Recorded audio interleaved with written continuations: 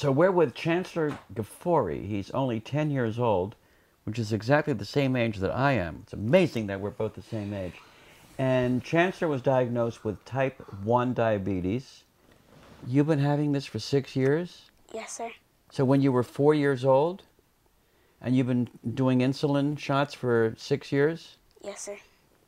So what did you do when you got here to the program in the ranch? Well, we started off taking 2 units of my insulin. And what were you at before? Before I was probably about 10 units to 12. We've been drinking our waters, and that's been great because my insulin, I don't need to take that insulin anymore. So when you say, just bend over here for a second, you've been taking your waters. How many of these bottles of water a day? 3. 3 bottles of water a day. And what do you put in the water? Doc Brock greens, and sometimes my mom put in the 4 salts. Mm-hmm. Yeah. Is it hard to all of a sudden start having 4 bottles of water a day? No, you become used to it every single day. Mm-hmm. So you know what constipation is? That means you can't have a bowel movement, correct? yes. And so you were suffering from that in your intestine area? Yes, sir. And so what happened that you transitioned into being able to do that? What were you doing?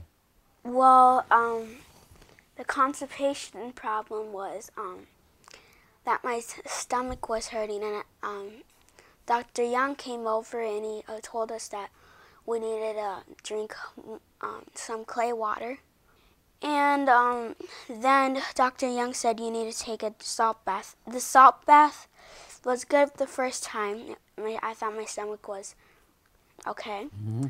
But then after a few hours later, the constipation came back.